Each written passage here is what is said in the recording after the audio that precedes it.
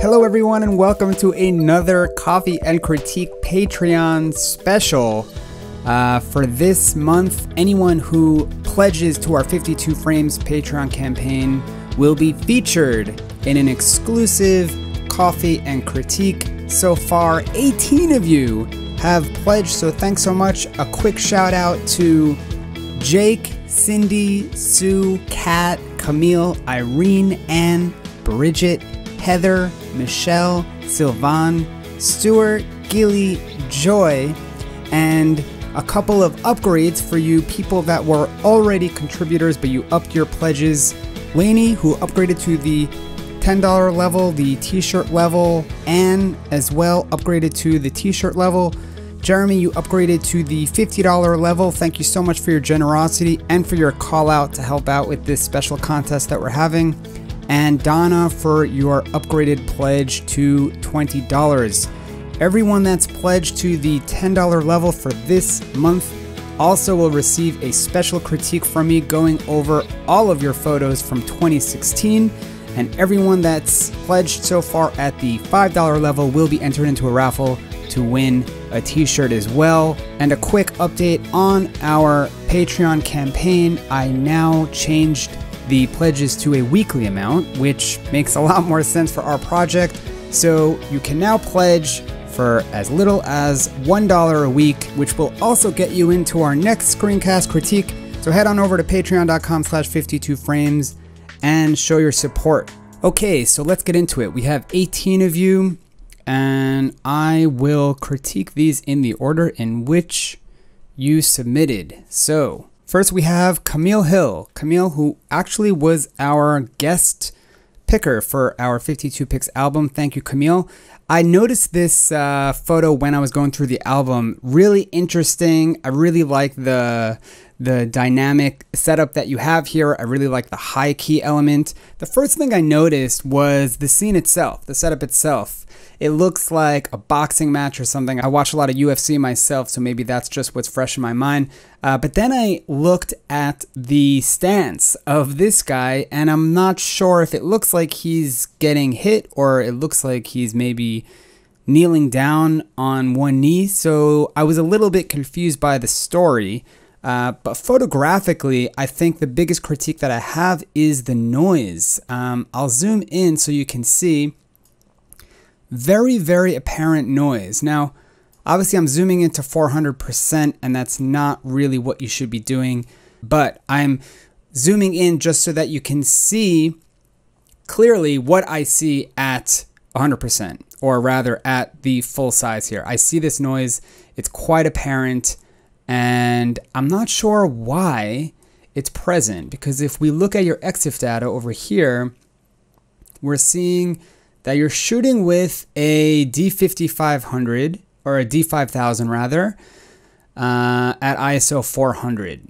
So you shouldn't see very much noise. Your specs look okay. I think perhaps you really amped it up in post-processing. You did something to introduce the noise, and I think it affects your image at this point. I also see that it's not exactly black and white. It looks a bit bluish to me. Let's see if I lower the saturation. Yeah, I see you have like a bluish tint. Doesn't really bother me, just pointing it out. But other than that, a really unique image and very interesting submission. Okay, next we have Heather. Heather, a really cool scene, rather abstract photo. My critique for this one, I think overall you're kind of pushing the edges too much photographically. Everything is a bit too exaggerated. The first thing I notice is the heavy contrast, the blown out highlights of the white here, and the overly saturated blue. Let's open this up in Camera Raw so we can get into some of those details. First of all, if we clip on our highlight clip warning, which is the letter O in Adobe Camera Raw, or the J key for those of you using Lightroom. By the way, when I do these coffee and critiques, and generally when I edit my raw photos before going into Photoshop, I use what's called Adobe Camera Raw, which is this dialog that you're seeing here in front of you. I find that it's much more fluid and speedy than Lightroom, but essentially all of these widgets, dials, sliders, and the like are found in Lightroom. It's virtually identical. They're just different layouts. So if we switch on the highlight clip warning, we see a lot of red, meaning all of this white is what's called blown out, meaning the data is completely lost or probably completely lost, and it means your exposure was just a bit too high. If we brought the highlight slider down now, we would just be making the image a bit grayer and muddy. Maybe if we were working with a raw file here, we actually could retrieve some of that data in the highlights. But overall, looking at this image, that's my first feeling, is that it's a bit too hot. And it's not just picking on some kind of small technical thing in the photo. It's more that when the viewer is looking at a photo in general, and there are blacks in the photo that are just too dark where you're missing data and you can't see it, or there are whites in the photo where it's just too white and it's missing data and it's just completely absent, the human brain feels like it's missing out on something. And on some level, one could look at this and feel like, well, I'm missing out on all this detail. The photo just looks in a way distorted. Now, obviously with snow, which is a very difficult condition to shoot in, the viewer can understand a bit that it's a blown out situation and maybe it wouldn't bother somebody as much, but I felt it important to point it out. What you could do in the future is properly expose a little bit lower, meaning expose for the highlights in a situation like this, and then in the post-processing you can just raise your shadows if you're losing data in the shadows. Or you shoot in RAW and you may be able to lower the highlight slider and bring back some of that data. Lastly, I would just lower some of this vibrance or saturation because the color is a bit too punchy. The contrast as well is a bit too punchy. If we lower the contrast, now this is just a guide. I am editing your final JPEG, so it's not going to be perfect, but if you look at the before and after, what I think I've done a little bit is give the photo a little bit more realism. To me, I feel that this look, aside from the sky here, I think the car at least and the general scene looks more realistic, which I think a photograph should lean towards the more realistic. I think it's more of a connection. I think there are pieces and parts of the photograph that you should exaggerate, that will give the photo a wow factor, that will bring certain aspects of reality and enhance it to a viewer's eye. But in general, I think especially us as framers, I know for myself when I was an amateur in my first few years of taking photographs, in general, I think we lean towards the less authentic scenario of really too much boosted contrasts and overly saturated HDR type effects, which are fun and could look cool. And I'm not saying that you shouldn't do it. I am just offering my professional opinion that I think at the end of the day, when you go through the process, you'll find that the photos that are more realistic will ultimately connect to more people. I hope that was helpful. Okay, moving on to Anne. Anne Dubitsky, a longtime framer. It's so nice to see your photos week to week and see the improvement that you've made. This is a really nice macro shot of a flower. Macro in general, you need a lot more light than you would think because of the way macro works. And the one thing that I notice here, and I think I'll be repeating this in the screencast, is the eye is drawn to the brightest part of the image, and what should be the focal length here, the focus point rather of the subject, is not the brightest part of the image. So if I took a brush here and I just raised the shadows and the whites a bit, and maybe even just will slide the exposure just to be dramatic about it so you guys can see it on your end. I'll show you the before and after. I think simply these shadows were getting lost in the detail, and I think the middle of the flower is where you want the eye to be drawn. You can go a step further and make another brush here and just lower the highlights and the whites on these whites, not to make them dark, but just to balance out the image a little bit more so that when we look at this flower, the layers are more balanced and our eyes are focused more to the center. I'll show you the before and the after.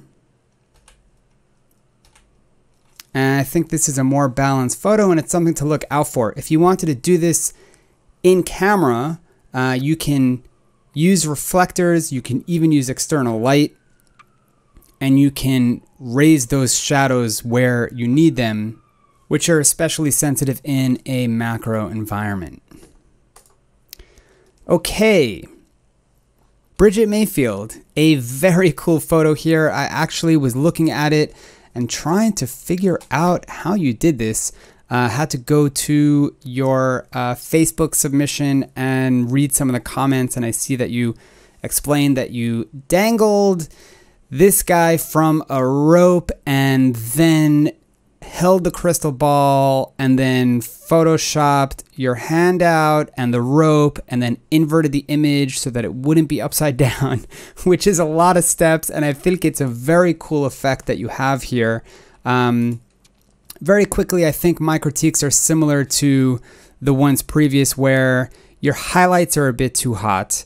I think if we took a brush, let's see if we could do this quickly, lower the highlights and the shadows.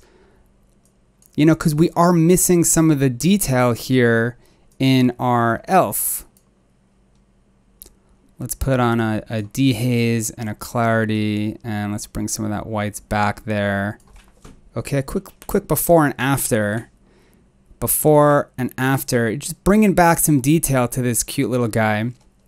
And I would even apply this to some of the more blown out parts of your image.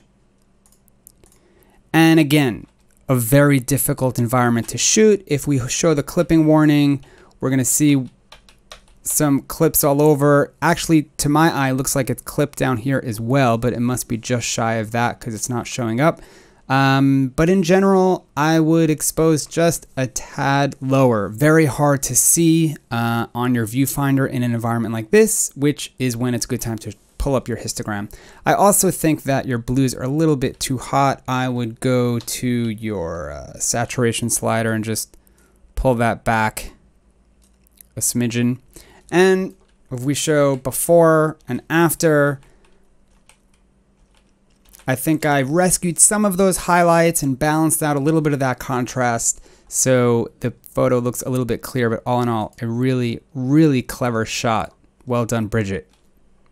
Joy, what a nice candid moment you have of Santa here. My first reaction is that it looks like it was shot with a phone.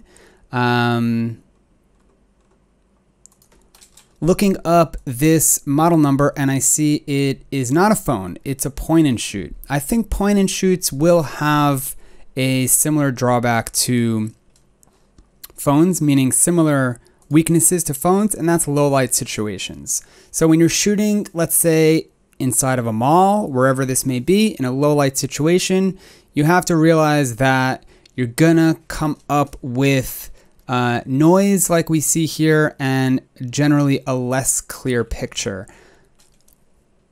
My other critique here is that it looks like you may have a bit of camera shake. We have your shutter speed here at 1/13, but your focal length equivalent is, at least what shows up here in the EXIF, over 200 millimeters, which is quite zoomed in. So it seems like you zoomed in a lot and perhaps your camera couldn't quite catch up to that focal length in terms of what the shutter speed should have been, which perhaps added to the fact that the photo does look a little bit grainy, a little bit less sharp. I think a more important critique, though, is like Anne's flower, to me, the main part of the subject, which is the subject's face in this example, is actually darker than the rest of the photo. If we take a brush here and just bring up the shadows and the whites and just paint on here, I believe that's doing this guy some justice. Now, it's still not the brightest part of the image. If I went and, of course, again, we're on a JPEG here, so I'm just making the whites gray. I'm not really highlighting, I'm not really rescuing the data from the highlights, but for the sake of just showing the difference in the example, if we went around and just lowered and muted the really bright parts of the image here, I think overall it's a bit more balanced and we're seeing his face a bit more. It's not sharp, obviously, due to everything that I mentioned before, but if we look at the before and the after, I think it's at least doing it some justice. The last thing I would do is also lower the saturation because it's just a bit too hot on the reds. Reds in general, you got to be careful about. Reds will pop, as I say sometimes. Reds will saturate quicker than other colors, so something to be wary about. Here's your before and after, and I hope that can give you a bit of a better understanding of things to look out for. Okay, Sylvain, before I actually read your description in the photo, what I was going to say, it was the first thing that I noticed, was that you do have your subjects really well placed in the rule of thirds. The rule of thirds, as we know, if we drew a tic-tac-toe board here, a grid of 2 lines horizontally and vertically, that is, your 2 subjects fall directly on the crisscross points, which in general is a good starting rule of composition. I didn't know what your second challenge was for the 2 challenges combined. I realize now I never even mentioned what the theme was for, what the challenge was for this week. It was 2 challenges combined, but I see here that you wrote down high key as well. I think you ticked off those marks, and I think these subjects are very well exposed, and I think they're sharp as well. I think taking a step back, my critique for this is I'm left with, at least me personally, wondering what exactly the story is. Perhaps this is a soldier that represents war, and this little plush doll with the love me heart is representing love. I think the subject matter could have told a bit more of a story, or maybe a bit more of an interesting angle. It's a beautiful high key, but I don't feel it's necessarily a product photograph, as in product photography, or if it's telling a very clear story, or maybe I'm just missing it. But to me, that would be my feedback for that shot. Okay, Lainey, this is a really lovely image, and one of the photos that caught my eye when I was going through the album. And one of the things I noticed, and this is a great trick if you want to see how things are lit, is that you used ring light. If you zoom into your subject's eyes and check out the catch lights, not only can you see what type of flash was used, you can see how many flashes were used, and you can see the direction of the flash. So here we see a ring light, which is a circular flash, a circular modifier that is very good at portrait photography because they deliver a very flattering, even type of lighting. And what I mean by that is you're not seeing any harsh shadows. Usually you would see some harsh shadows under the nose, or the nose would create a shadow itself. And here the shadows are very subtle and very soft. And unlike some of the other photos that we've seen here, specifically the eyes and the face, your main parts of the photo are also the brightest part of the photo. You enhance that even more by having your model wear this furry, I guess that's part of the hood on the coat, and a very dark coat, which maybe could have a little bit more detail in it, but not too terrible. And that really naturally frames this subject, which is the brightest part of the image. The soft lighting adds to the flattering portrait that you have here, and all in all, I think this is very well lit, very well shot, and very natural coloring as well. So really nice job, Lainey. Irene, really lovely black and white shot, and I think this is nicely exposed. Again, very difficult conditions in the snow. Really nice clarity on the leaf. Not much to say about this. I think you did a really nice job. I like the balance between the highlights and the shadows. In fact, I'm willing to bet if we turned on our clipping warning, we won't get any warning at all. This is the highlights, this is the shadows, which means that your data is evenly distributed. Your lights and shadows are within the realm of what your camera could handle, and our eyes are seeing all the detail, and it's a really lovely image. I would put that on a wall. Donna, a very sweet image. I'm not able to see any of your EXIF data, but this does look to me like some of the others that it was shot with a phone. Again, I don't, when I say that, I don't mean that in a bad way, but what's important to get are the weaknesses of shooting with a phone. And that, namely, number one, shooting indoors, which is a low light situation. If you took your phone and you shot outdoors, like this camera, let's say, like this photo, let's say, you're going to get a much clearer picture. You're not going to introduce as much noise. I can't really tell if your shutter speed was too slow, but it does look like the photo is a bit out of focus or blurred. And ultimately, I do think it would have been a nicer story if it were a little bit cleaner. I'm not exactly sure what's happening here. The details are a bit difficult to see. And again, that's some of the challenges that you're going to come across when shooting on a phone indoors. Assuming this was shot with a phone, I don't see your EXIF. I'm just making an assumption. We have Cat. Also, very similar feedback to this one. I'm also not seeing any EXIF data, and I would assume, actually, let's see if we can see if you're shooting with a phone. I think I see you there. What are you holding?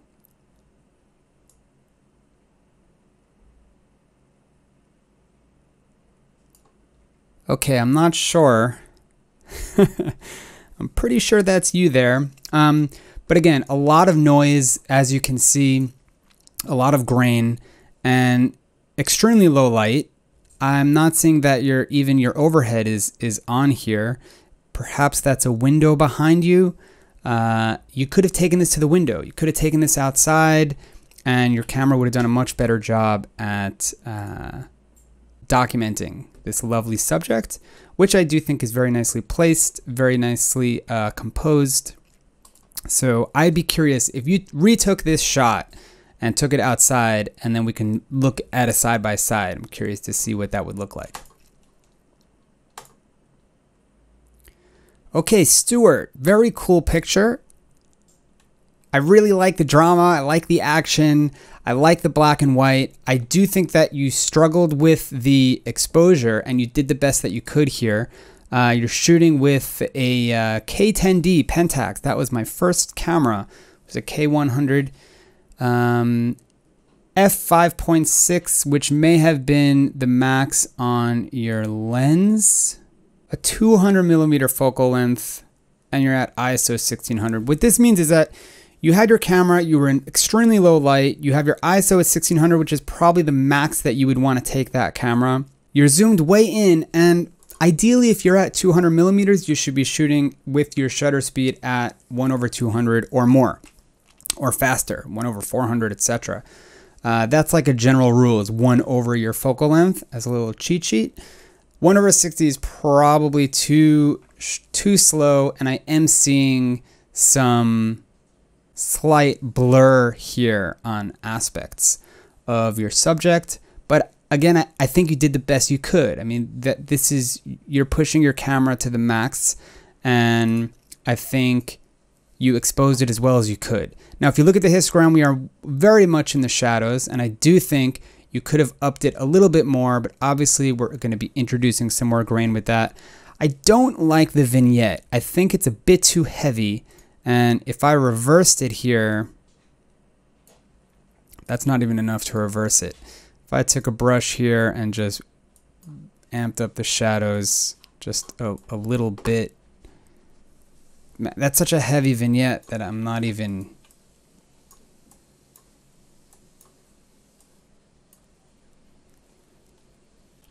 All right, took away some of the vignette there. Let's see before and after. You see how strong the vignette is. We're not really seeing the whole picture. it almost feels like you're squinting your eyes. And here, your eyes are a bit more open. So while vignettes are cool, I think you need to be a bit responsible with how much you use a vignette, when to use a vignette. I used to think that you're supposed to slap on a vignette on every single photo, which, by the way, I read once in a blog post, and I was like, yeah, definitely that's a good idea. It's sometimes a good idea, it's sometimes not a good idea. Again, it comes back to that very first thing that I said in this screencast. The more realistic your photo is, ultimately, that's the most the viewers will connect to what you're shooting. So if you have a super strong vignette, it's less natural. It's just as simple as that. But really cool job, Stuart. And I really like this abstract low key. One thing that I've critiqued low keys in the past is that just because the shadows can be super black, and if we put on our shadow clip warning, that is, you'll see we have a lot of completely crushed blacks here, which is fine in this case. But your shadows don't have, your highlights, however, don't have to suffer. And if I just raise the highlights here a bit, we just see this detail coming to life. And if I raise some of the whites, we're not affecting the shadows. We're not affecting the low key. In fact, I'll come here and I'll just bring down this part of the neck that, because of that tweak that I made it a bit too hot. Let's just bring that down. Oh, that is nicer. Just a little bit less. Okay, so we'll show you before and after. This is the before, and this is the after. I didn't change the notion of what you were shooting. It's still a dark, brooding, dramatic, kind of abstract, low-key, zoomed-in shot, right? But it looks almost like we're turning up the lights a little bit, and we're showing what you were already showing, but just showing a little bit better, a little bit clearer. So when you're taking a low key, remember, it doesn't mean your highlights need to be so low that they're in that mid-gray area. Your highlights could still be highlights, and the rest of the shot, the rest of the frame can be nice and dark. Okay, moving right along. Sue, this is a really good exposure, but I actually think, unlike the photos that we looked at in the beginning, this is a bit too dark. Maybe I would just amp up the exposure slider just a bit. It also looks a bit blue, so I'd maybe bring that white balance slider a little bit to the right to warm it up. I think this is also shot with a phone, if I'm not mistaken.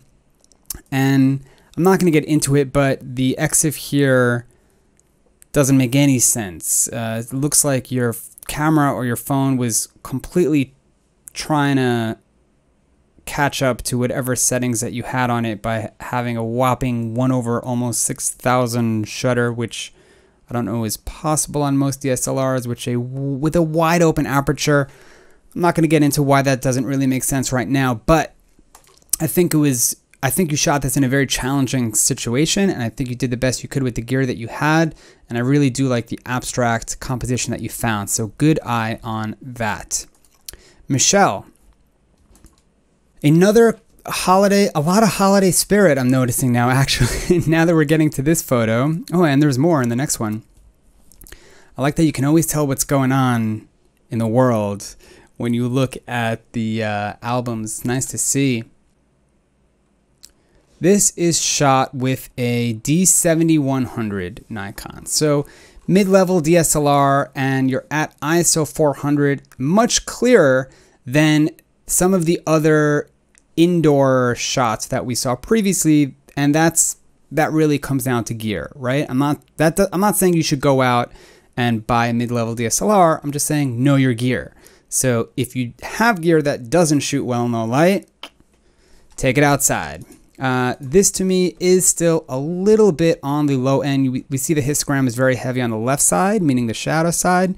And I would just like move the whites up a bit, the shadows up a bit. I'm just going to move the exposure so that you guys can see it a bit clearer on your end.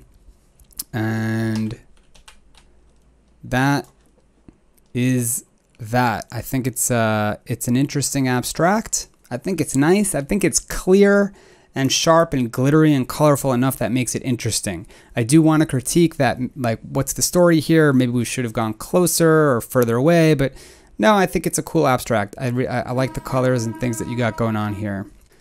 Okay, Jeremy. A very interesting photo, and I didn't quite see it when I first looked at it.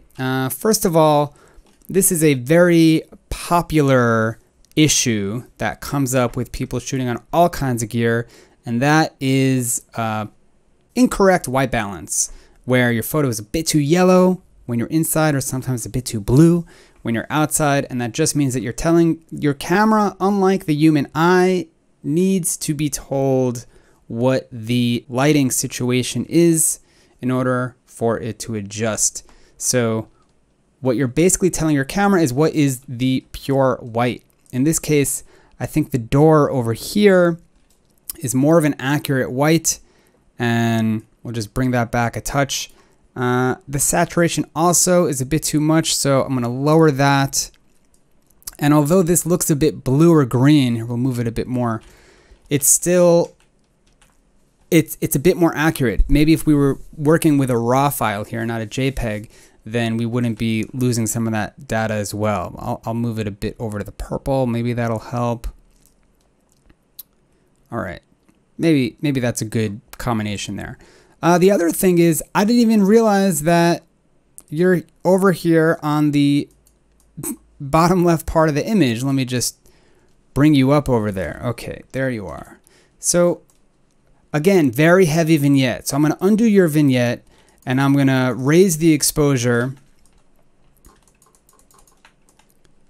where you had it super dark. Okay, so putting aside the fact that there are obviously clarity issues that come into play when we're doing this on a JPEG, I can now see, I think it's a more interesting image. You have multiple exposures here of you taking a photo, which is very meta.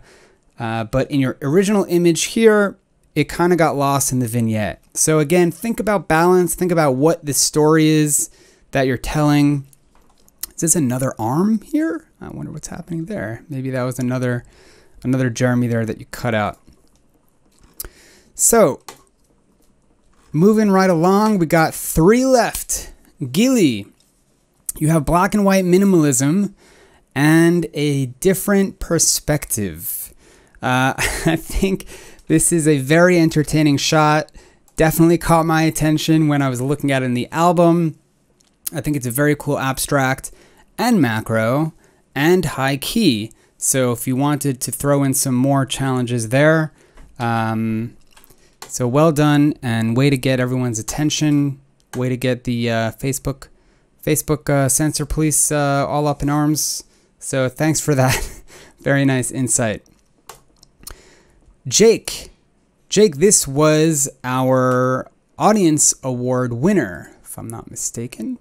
It had the most likes of any other photo once the likes were tallied after the album was posted. This definitely caught my eye when looking through the album. A really wonderful perspective, very cool angle, really nice lighting, what looks like natural window lighting on the subject. Beautiful smile, of course, and a very interesting pose. A few things to critique here. If we go back to our rule of thirds here, I think this, which one could argue is the main point of the photo here. Obviously, the main focus point should be your subject's face, specifically your subject's eyes, which you do have very much in the third. For me, though, I think that this holding the foot in the air, especially because it's the brightest part of this image, I would argue that that is the main part of the photo, the main focus, and that the face would be, let's say, number 2. If this were moved a little bit more towards this point, again, I'm not saying that you have to put your main parts of the image on the cross point. It's just a guideline, but I'm adding this overlay just to give you a bit more of a visual understanding. I'm going to take it off. Without the overlay, I just felt like this should have been a little bit more towards the center of the image, and the foot here is cropped. And honestly, if the foot wasn't cropped, this is definitely, in my eyes, a top 3, or one of the top photos, in my opinion, of this album.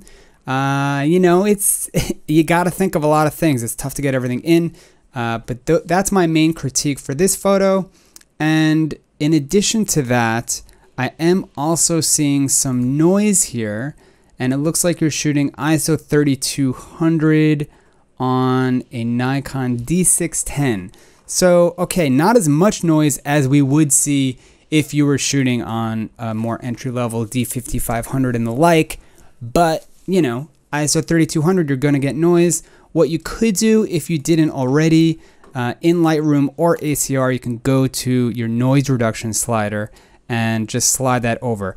You are gonna lose some clarity and some detail in the process, but I do think that for this image, it looks nicer with less noise and a little bit less detail as well.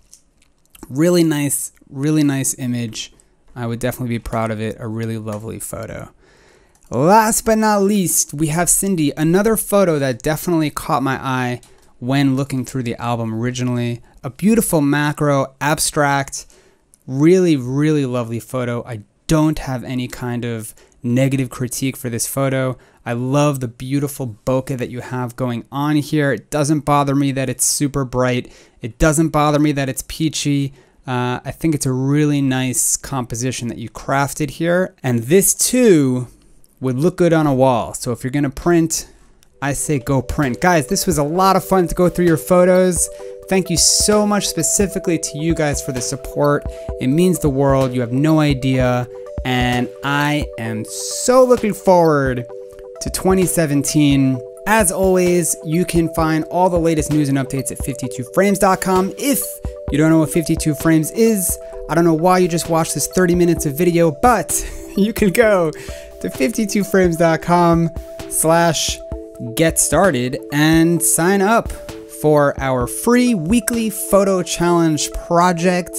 And now is a good time to start as any. Thanks so much, you guys. Until next time, happy shooting. Hi, my name is Yosef Adest, and I started 52 Frames back in 2011 as a personal passion project of mine for me and my friends to get better at photography through a guided weekly photo challenge. Little did I realize at just how much this would impact thousands of people from all over the world, literally changing the way they perceive their world. I can't count how many letters of gratitude I've received from people in the project, thanking me for all that the project has done for them and for enabling a creative space in their otherwise busy lives. For 2016, I'd like to take this project to the next level. I have spent countless hours and my own money over the last 5 years in making this project something really special, which is why I'm now coming to you for support. I'd like to invite you to become a patron of 52 Frames. In order to keep this project running, from server costs, the emails I send out, the forms we use, it costs me hundreds of dollars every month. But for this year and beyond, I want to do even more. For those of you that know me, know that video is my passion. And I really want to devote more time to creating fun, educational, dynamic video that will help you, the photographer, become better at your craft. Becoming a patron is very simple. All you need to do is pledge any dollar amount each month, and you will have full access to the 52 Frames Patreon page, as well as your personal footing in making this project become something truly special. In addition to that, I have some exciting stretch goals, and that's to hire developers to build a fully functional website, to host our rather large albums off of Facebook, and introduce great functionality like follow, sort, and filter, not to mention the sponsorships and prizes we can give out with a proper budget.